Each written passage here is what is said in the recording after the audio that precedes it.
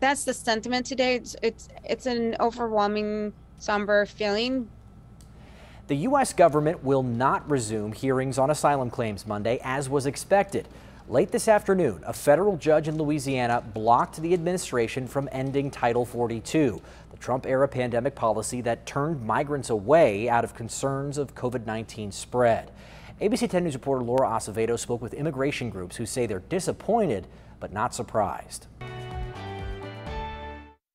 Local immigration rights leaders tell me that there were tears this afternoon when the migrants heard about the judge's ruling. Since early April, they had been looking forward to Monday, which would have marked the end of Title 42.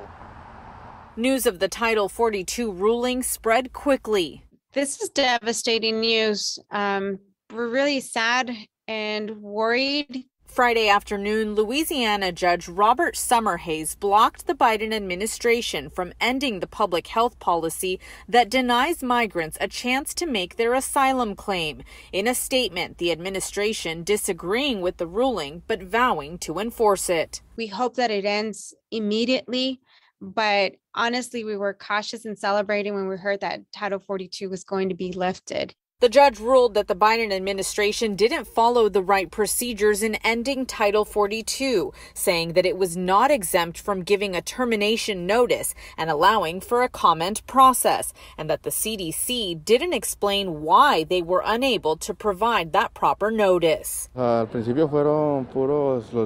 Migrants waiting in shelters in Tijuana, like this man, say they don't understand why the government allows the processing of others, like Ukrainians, but deny his attempt to make his asylum claim. We saw when Ukrainians arrived at the port of entry in Tijuana, thousands were processed within a matter of weeks. Border Angels executive director Dulce Garcia thinks the back and forth is politically motivated as midterm elections get closer. So it's a shame that both Republicans and Democrats would rather politicize this issue and support policies that are creating so much danger and harm in our communities.